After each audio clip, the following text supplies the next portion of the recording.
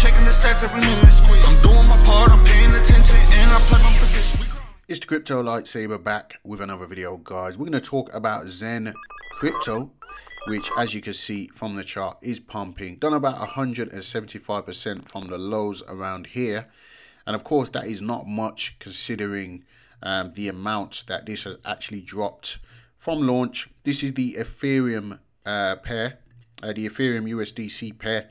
If you look on XEN, which is the Binance Smart Chain pair, I have the chart somewhere, you'll see that that's actually been pumping a little bit as well.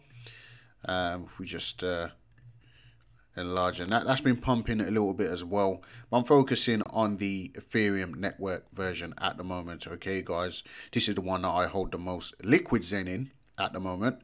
Okay, and that is yeah, that's looking good, guys. I think we're going to see a lot more people buying the token potentially right now, because it's less profitable to mint XEN in the short term, because you're not getting a lot of XEN considering the price that it's at right now, right? So the best minting strategy is long-term mints. If you want to take advantage of short-term price action, you're going to be buying the token. It's the fastest way to accumulate the token, aside from minting, is to buy it at these very cheap prices.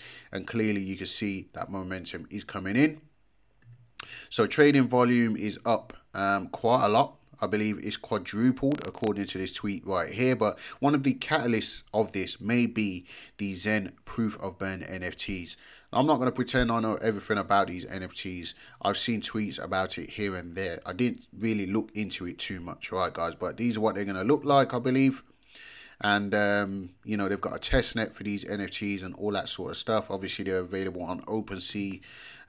It's not something I'm looking to buy and a XEN NFT, but it's definitely doing wonders for the price action at the moment. And one thing's for sure is the CEO, the founder of XEN, knows how to market, right? Just one thing that we've seen is consistent marketing. Okay guys, he's continuously on Twitter doing updates and yeah, getting partnerships and all of that sort of stuff. So that is a pretty bullish update for XEN network at the moment. All right guys, the price is looking good. It's on 9 different chains now. I did a mint on another chain the other day. I can't remember what it was, but it's on a few different chains. I've seen an update about it coming on Doge chain as well, which I've never used. I've never used Doge chain personally, not yet at least. But yeah, I minted on the Evmos chain as well. So I've got some on Evmos. Haven't done Moonbeam, haven't done Ethereum POW. I've done all the other chains. I've done Phantom, I've done Avalanche, I've done Polygon, Binance Smart Chain, and Ethereum. Not done Doge chain, like I said. All right, guys, but several chains you can mint on and get your hands on some of this XEN crypto token. What do I think about the price action? Do I think it can go up more? I think that there's a lot of potential for this to pump a lot more. Just based on what I've said already, for the simple fact that this is the fastest way to accumulate the token, and people will probably FOMO in on this price action, and this might get some more momentum.